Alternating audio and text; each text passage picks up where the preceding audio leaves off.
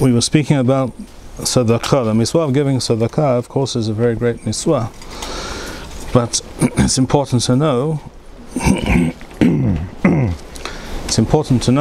that giving sadaqah does not mean just giving money to anybody who asks for it. We find in the Talmud, like here I'm quoting it from Bava Batra in the Talmud Bavli Daf Tai Talmud Bet at the bottom. It also appears in Bava Kama. It says, the pasuk that's being quoted by the Talmud is in Yirmiyahu, as I said. Yirmiyahu Yod Hef Kaf Gimel Wa Ata Adonai Yadata At Kol Asatam Alai Lamaweth. You know, Hashem, how they plot to kill me. Al techaper al avonam v'hal tatham milefanecha al temhi. Do not wipe away, do not allow their sins to be erased and hidden. V'yu mukhshalim lefanecha ba'eth apecha asevahem. And cause them to be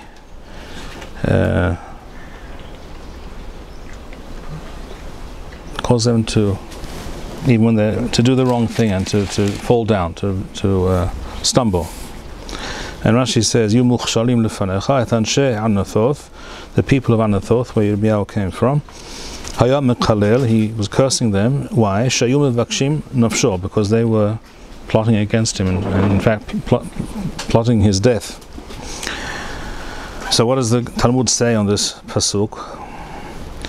Amar Yirmiyahu, or Amar Yirmiyah, Lifnei HaKadosh Baruch Hu, Ribono Shel Olam, Afilu B'Sha'ah Shekofim Et Yisram, even when they lichora are overcoming their Yetzer Hara and trying to do a positive action, such as giving sadaqah, Umevakshim La'asot Sadaqah Lefanecha Hachshilem, cause them to their downfall, and cause them to stumble and to do the wrong thing. How can you do the wrong thing? By giving sadaqah.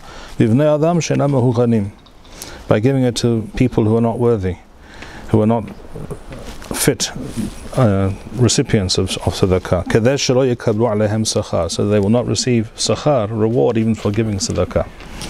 In other words, vadai, you should punish them and cause their downfall when they try to do the bad things. But even when they try and do good things, Yirmiyahu says, Hachshilem, cause them mamash to stumble even when they try to do the right thing, cause them to fall to their downfall.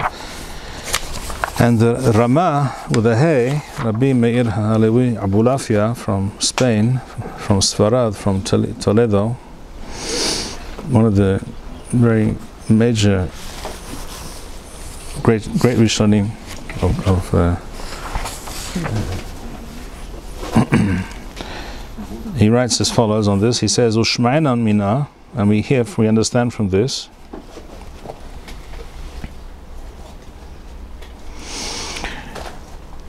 L'divrei hakol, according to everybody. There's no mahloket about this. The high man di'ahed sadaqah livnei adam she'enam mehuchanim, he who gives sadaqah to people who are unworthy and improper recipients of sadaqah, lo sadaqahi. It's not sadaqah bichlal. Now that's beforehand that he's giving to them. Well, obviously, if you know beforehand, yes, or that you have good reason to think so. But in other words, you need to. What really that we understand from this is that you have to have very good reason to think that you're giving it to the right kind of person. Somebody who had intention to give tzedakah and he thought that he was ra'oi v'agun, and it turns out he's not. He doesn't get the mitzvah tzedakah. All right. Well, that's so. Does he get any? Is it not a mitzvah at all, or is it simply not a mitzvah? Ru'uya, it's not, miswa min al-mubhar. That's you could discuss that. In fact, the person who edited this edition of Yad Ramah on Bava Batra, he actually makes that point in this footnote here. I just wanted to check. Then it goes on to say, Rabbi Yoshua ben Lewi Amar, Kol haraghil la'asot tzedakah, he who is in the habit of giving tzedakah regularly. You will note, I'm sure, that the word regular and the word raghil are essentially the same word. But don't tell anyone that, because that would upset certain professors of linguistics. Doesn't fit the theory. So a person who's raghil to give tzedakah, haviyan banim ba'alei chokhmah, his reward is to have sons who are ba'alei chokhmah, ba'alei osher, ba'alei agadha, ba'alei chokhmah. I'm sorry, Ba'alei Chokhmah, or Ba'alei Agadah. And then it goes on to explain these statements. And that's what we find here in the Riyaz.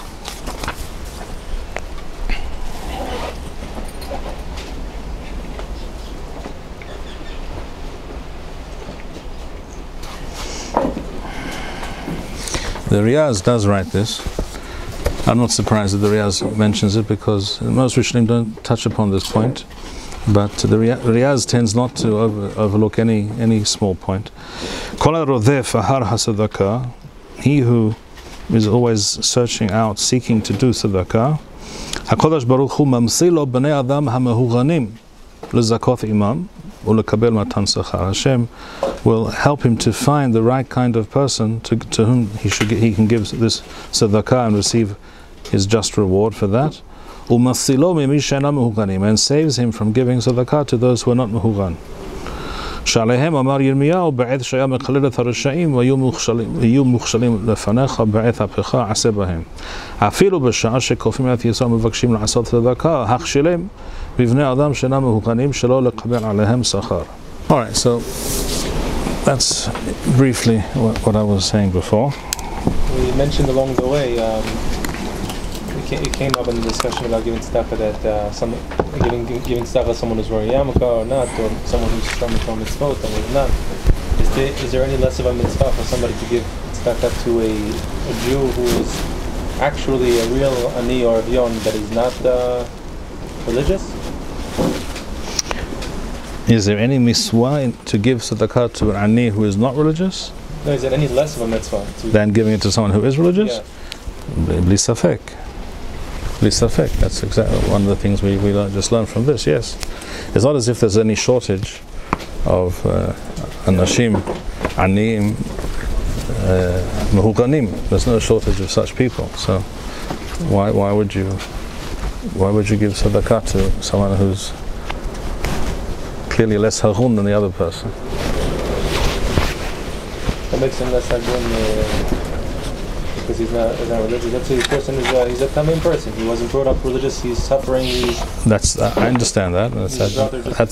That's a tragic situation, but it does not change the reality. It doesn't change the fact that this person is Shomer Shabbat and is Koveritim la Torah, and this person is not. Those are realities. They don't disappear because this person, even if you say is mamash kathinok shenishba. That doesn't make a person who's tinok shenishba doesn't become a Yudi kasher. He remains tinok shenishba, and he's a person who is unfortunately not in a good place. If we can help him arrive at a better place, then certainly we should do that. But right now, the person who is clearly mehugan or harun or kasher, whatever term you wish to use. Here we have some wine brought to us by our guest here, by our Haver Shlomo.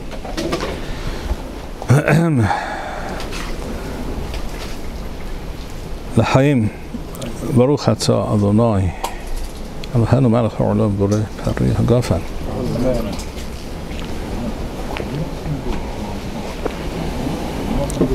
Thank you, Rabbi Bar-Hayim. We would like to encourage our viewers to share these videos with friends and send in your responses. We would also like to suggest the following opportunity to our viewers. If you identify with Rabbi Bar-Hayim's message and would like to sponsor or dedicate a video interview with the rabbi in honor or memory of a loved one, if you would like to obtain Birkon Nusach Eretz Yisrael or invite the rabbi for a speaking engagement, please email us at office@machonshilo.org.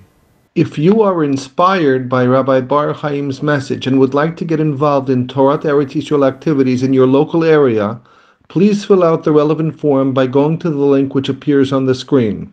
Thank you, Rabbi Bar-Hayim. We would like to encourage our viewers to share these videos with friends and send in your responses. We would also like to suggest the following opportunity to our viewers.